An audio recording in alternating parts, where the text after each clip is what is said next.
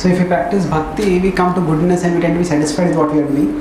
But when we are trying to do business, we may be competitive and we have to seek profit.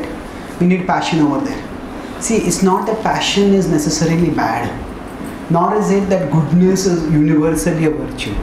All these three modes are part of nature, and passion has a function, goodness has a function, ignorance also has a function. So it is when we are in the mode of ignorance, basically we become inactive. At the time when the body gets rejuvenated, when we take rest, when we sleep. So all the modes have their function. The point is, the intention to serve Krishna is what is most important. So the Brahmanas serve primarily through goodness. The Kshatriyas, the Vaishyas, they primarily serve, their functional mode is primarily in passion. But everybody can permeate whatever is the natural action with the mood of devotion. So primarily what we should focus on is permeating all our activities with the mood of devotion, and for that we do need a certain level of serious sadhana bhakti practice, because then that connects our heart with Krishna. Once our heart is connected with Krishna, whatever else we do, that can be connected with Krishna. Along with doing that, depending on our individual natures, even a Brahmana can go into passion, because somebody may be doing intellectual work, but intellectual work they are thinking, okay, this work, I can get this much grant by doing this, and this can lead to this much prestige, this can lead to this much honor. Academics can also become very money minded or very prestige minded. So even intellectual work can be done in passion. And even business, there is a whole genre of, within business they talk about conscious entrepreneurship, conscious leadership, they talk about corporate social responsibility. So all this is within business also, there can be elements of goodness, where people pursue business, not so much profit is a natural motive for business. It's a necessary motive for business. But profit does not have to be the only motive for business. The business can also be done for the purpose of value creation. Okay, I am working in this particular field and I work to create value in this particular field in this way. And if I do that, while I am creating value through what I do, along with that, profit will naturally come.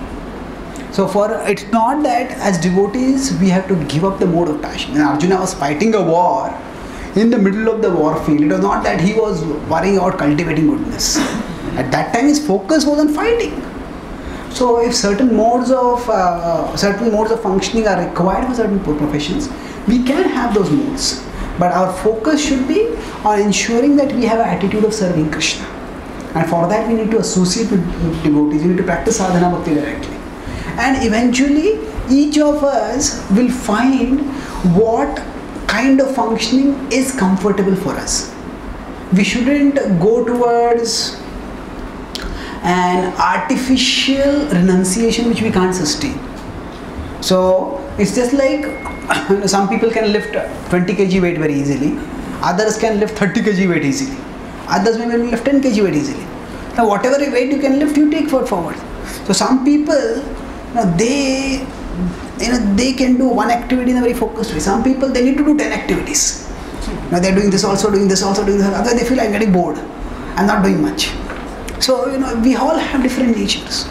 So rather than letting how others are functioning determine how we should function, we should focus on, okay, I have this kind of drive, I have this kind of inspiration. So if some devotees feel more inspired to do direct devotional activities, and others feel more inspired to focus on their business, grow their business and contribute to that business, we should always have an inclination, the intention to serve Krishna.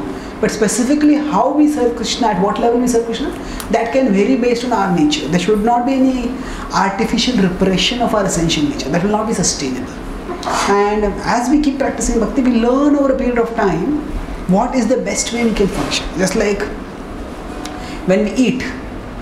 Now sometimes we may overeat. And nobody can tell us, you should do only this much. Eat only this much chapati or this much rice or this much this.